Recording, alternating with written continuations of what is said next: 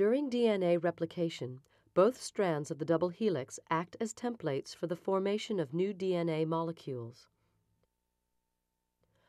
Copying occurs at a localized region called the replication fork, which is a Y-shaped structure where new DNA strands are synthesized by a multi-enzyme complex.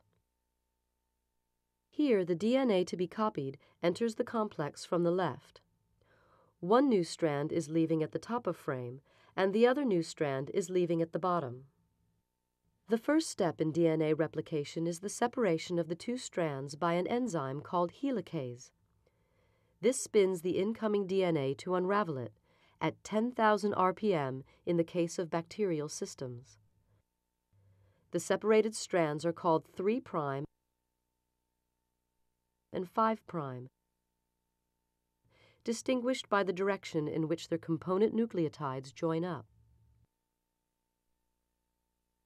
The 3' DNA strand, also known as the leading strand, is diverted to a DNA polymerase and is used as a continuous template for the synthesis of the first daughter DNA helix.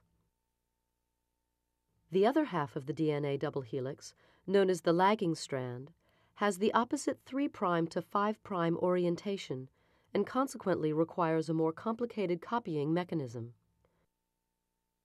As it emerges from the helicase, the lagging strand is organized into sections called Okazaki fragments.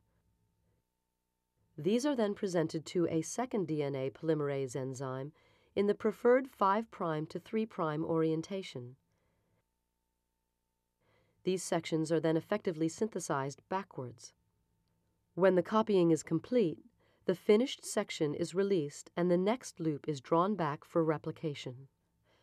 Intricate as this mechanism appears, numerous components have been deliberately left out to avoid complete confusion.